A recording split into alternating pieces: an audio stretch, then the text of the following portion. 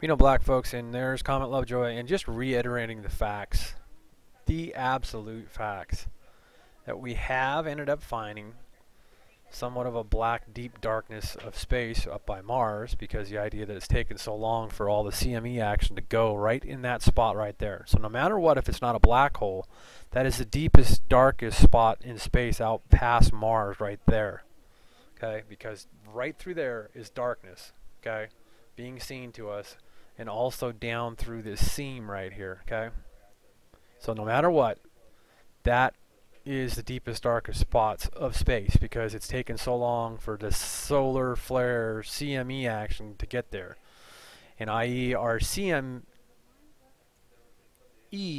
solar electrical activity, is giving us the meatball way back in deep dark space is humongous, because these stars right here are right on along the line of the edge, and right here the solar flare absolutely hits the outer edge of it, not the object, because that object, that super humongous dead star planet, is back in space, way back, because you see all these stars because they're there. This silhouette is way the hell back. You end up seeing all the stars that are along, and more than likely this was one of the big massive objects of the Big Bangs, or the Big Bang, because it's so damn huge. You can see it all the way along here. This solar flare x-rays everything. You can see everything, and it doesn't distort. It's not a hologram. It's not a hologram.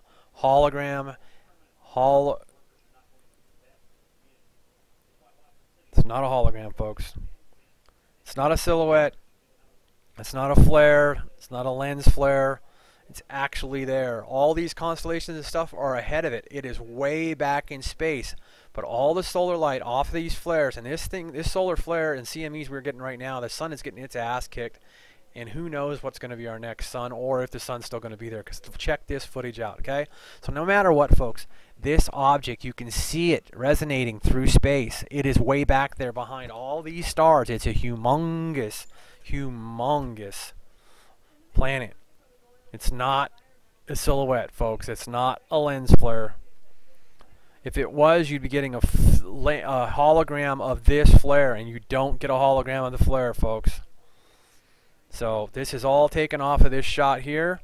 We know we got deep dark space up by Mars, and a seam out into deep dark space that's basically here, and this is impressive as hell. Deep dark space there, and up in here and down, and it's like a seam down here, and then you've got the big object, the big gosh damn impressive as hell planet from somewhere the hell, and it's dead and it's out there. That is a goddamn planet. There's no ifs, ands, or buts about it. It's not a sun, because if it was a sun, it would be flared or putting off light like that solar flare does, because that solar flare puts off light, okay? It's putting off light like a son of a buck. And we're going to see it here, because I'm going to back a video up. You're going to see a solar CME flare going back into the sun, folks. And it starts on today's date, or actually the 25th. We'll see what we got for a date. And here we go to it. I'm going to make you a movie. I can't blow it up more than this. I can blow it up. You can blow up and go to bigger sizes, but then it takes out the whole effect of the whole film, okay? And then it has to take time to load. So I'm going to back this up. This is on the 25th, and I'm backing up through whatever date we end up with at the back end when we get there, and then I'll play it forward. So I'll go down to 50%, and here goes our movie. We'll be able to go back. And that's the very end, okay? And there's your movie. Here's your movie starting. And then we're going to see this solar CME flare, which is huge as hell, because this is space, folks. Endless almost, it seems, miles. And here we go. This CME, solar mass ejection, folks. CMEs are solar mass ejections. Electrical energy and light coming off the sun. Gigantic fireball, folks, right there. I'm going to keep going back, and you're going to keep seeing that get sucked back into the sun.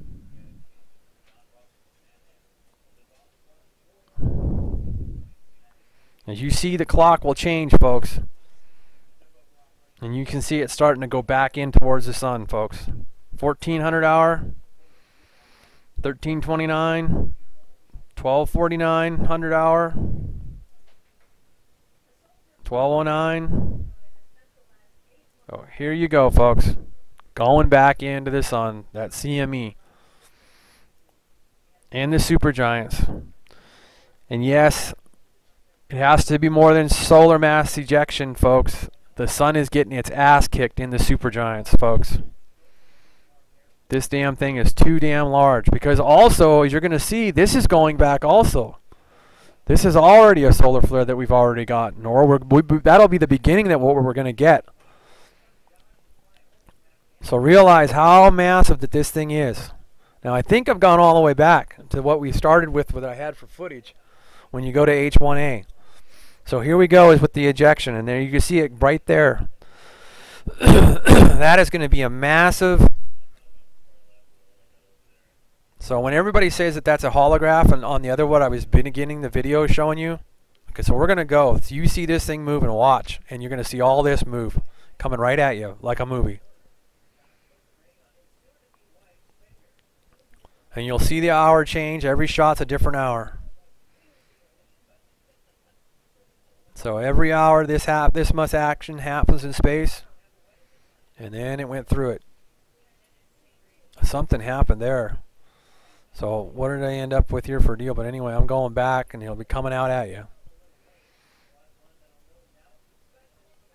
I think one of the shots must have got blanked out that we went to that screen, because when we backed up, we didn't get that.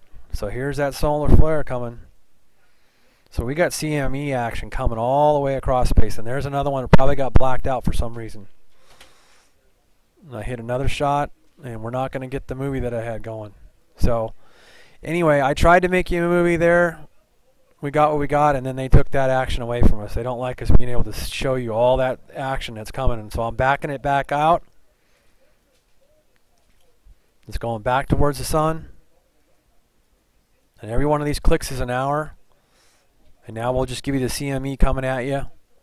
Hopefully it'll load and be all right and give you this. Here comes a big CME, folks. Every one of these lapses, and when you see it moving like that, it's an hour to lapse. Big ass CME coming out. And there was a beginning of it, the CME, that there was one before it. And that's it. They're screwing around. They know that I'm feeding it to you. They watch me. They got my screen windowed. And when I'm screencasting, so they end up unloading it, because otherwise I should be able to click back through every page that I just did for you. So this thing is humongous. Huge planet. There's just no doubts about it. This flare proves that that's a damn planet up there. Even the magneticism off of Venus, I believe that is, and or Mars, because they're closest. Because, okay, Mars is there, so that's more than likely is Mercury and another planet that's close. That magnetism. And we know that's Lovejoy down there. Headed back into deep, dark space, folks, after it came out of the sun. So, can't get more positive than that, that's our massive planet up there. As we scroll back down, and we'll give you the outline. You can't miss the outline. It's right there. It's hitting you right in the face, and just nobody wants to fess up and understand that it's there. More than likely the meatball, ladies and gentlemen. There's no ifs, ands, or buts about it. All these stars are way in front of it, and that meatball is way the hell out there in space. And this massive CME ejection, basically the sun getting its ass kicked. So the last day or so of basically hour by hour going through, that is a humongous CME out there in space. So let me go to Solars and see what we can look there. And blowing up 1,000%, folks. Deep dark space. Because this CME is taking a long time to get there. All the way through this here vein here that we've got. Takes light a long time to get there. So that's the deepest avenues of space that we know. Melding of galaxies, Milky Way, and so forth, because it takes a long time for that solar flare and light to get there. And you can see it's taking a hell of a long time for it to get there. So that's the dark, deep spot up there. Want me to start by Mars, and there's Jupiter. So we pop out at 400%, and we'll give you a shot on that. Deep dark space, folks, way out there. Up by Mars. Chinese space station's up there. We've got Curious going up there now.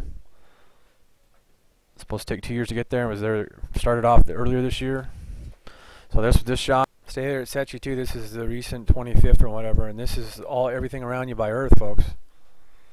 And we have that there that we keep looking at. So basically I figured we'd blow that up. We don't have Jupiter, but we do have Lovejoy down there to look at. That's still getting caught. And we have this cluster here down there also that's very interesting in space. So let's go ahead and zoom in on this. So that object that's up by Earth, and then we will also see that we have this very close to Earth here. And this, all these stars and planets around us right here close to Earth. Okay.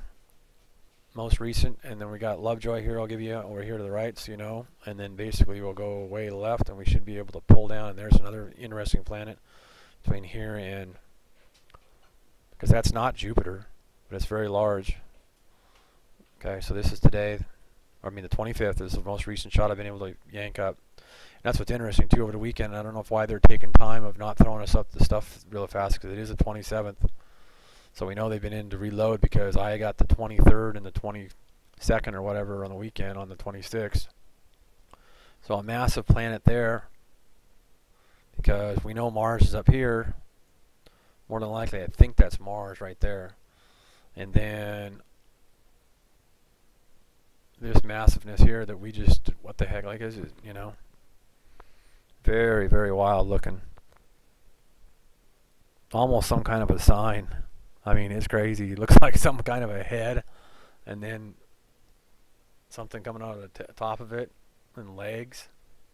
Very unique. Gives us very streaky. I mean, you know, it's just light that we're looking at, combined of possibly a bunch of planets. You know, planet, planet, planet, planet, planet, planet, planet. But it really gives some weird, gives off some weird images. Looks like a little poodle with some earphones on it or something on the radio thing up there. But anyway. Just where it's really weird looking, and then you got all these outbursts here too. So very unique, and the idea that it's close by Earth right now, folks. That's Earth right there. I'm gonna pop out 400, and you'll realize, and then I'll just keep popping out, and I'll keep popping out with this.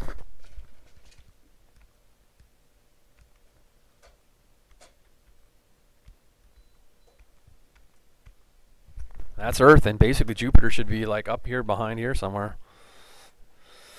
Or Jupiter's right here somewhere. Jupiter's somewhere in here, and it's not there. Sure the hell ain't that. And I think Jupiter's cut off here, because that's Lovejoy right there. That's Comet Lovejoy going off into deep dark space, because the sun's back here. Most recent LASCO black and white Navy, and I don't know if I'm pretty damn sure that they're just not wanting you to see that big solar flare, folks. I mean, you can see it here, and I just showed you in the footage, so I mean, it's massive. And also they black out a bunch on 2 right now too, so it's going to be really interesting to see the blues and not see fake bake seamed in here, and see a real shot like I've been showing you from H1. And you can see my central time down here, and this is Tullahoma. Gets dark first, East Coast, and you can see very interesting here, dark sky, and you get that object, and also here. And then we go to also this, and very bright stars all the way on Huntsville already too. So get out and look at the stars, folks. It's awesome. Look up the moon tonight. And yes, these views are live, East Coast, live right now, Central Time, 6:21. And this is East Coast down here. That's UTC time, Zulu time. Okay. So this stuff's out there. And like I was showing you on that one, there's that. You can see that in the night sky right now, folks. East Coast. And this is East Coast also, night sky. Okay. And another thing, folks, is this is footprints. And we know we don't trust USGS as far as the actual magnitude anymore. So the idea that you start paying attention to footprints, and when you see a quake that's got these large of footprints, like we used to know that that would be like a 3 point something there, okay? And the size is what I'm talking about. The spread out of the footprint of the damn quake. Watch all the videos.